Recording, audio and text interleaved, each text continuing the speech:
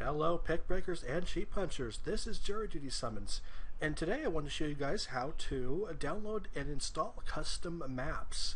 And you can find quite a few of them over here at the Minecraft forums, and in a section called, let me see here, mapping and modding, and it's going to be under the maps section. And this is where everyone loves to show off their maps, and this is where people find custom like adventure maps and all that kind of good stuff. And so I found one that looked interesting called Escape the Office 1.0. And this is not something I've used before. I haven't even looked at this one before, but it looks like an interesting kind of map. So let's download it and take a look. So if you look in the maps, it's going to have a link. I downloaded the RAR file, and so you click on that, it's going to bring you to a page over at MediaFire. Just go ahead and download that map. Alright, now that we got it downloaded, I saved it to a folder on my hard drive, or my desktop, so it'd be easy to find. You can stick it anywhere you want. In order to unpack that, you're going to need a program called 7-Zip.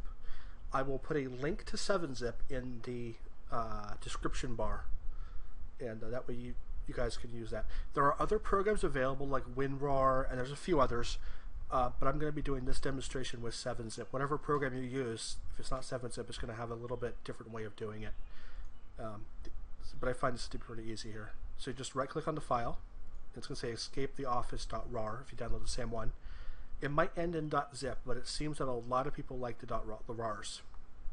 I don't know for sure. I think you could press this a little better. So let's do it. So we go. First thing you want to do, probably a good idea to scan these, and that's just to be sure, because you don't want to mess with something you found off the internet if you don't know the source really well, and some random forum thread is, things can happen. So that tested clean for me. And so I'm doing 7-Zip and then extract here. What that's going to do is it's going to take all those files and stick them in the same folder. So ta-da! So inside this RAR was a folder marked Escape the Office. Now if you do extract to Escape the Office, you'll have a folder within a folder. That's okay. It just you have to take that. You have to get rid of the extra folder before you move it over to the saves folder. Alright, so there's two different ways to find the saved file. Let me pop open Minecraft. Here's the easiest way to find it. So I'm opening up Minecraft here, and I'll log in. So we'll go to Mods and Texture Packs, and then you'll open Texture Pack folder. That will pop you up close to where you want to be. You can see where I have some texture packs here. And then you want to go up one folder to the .minecraft folder, and there is your saves file. Each folder in your saves file corresponds to one world, and so all I need to do is drag this folder, not the RAR file, but the folder here, into there. And I'm going to hold down Control to copy rather than move. All right. So that's there now. You can see that right there at the top. If we go to single player, and there's Escape the Office. And there we go. We're in this custom map. Okay. Yeah.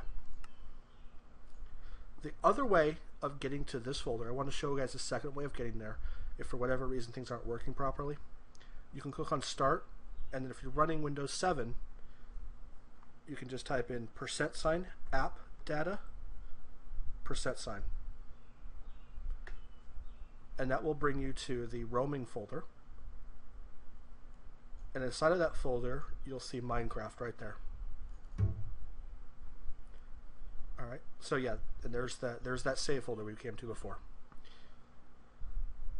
Is there anything else I wanted to talk about? Nope. That's pretty much it.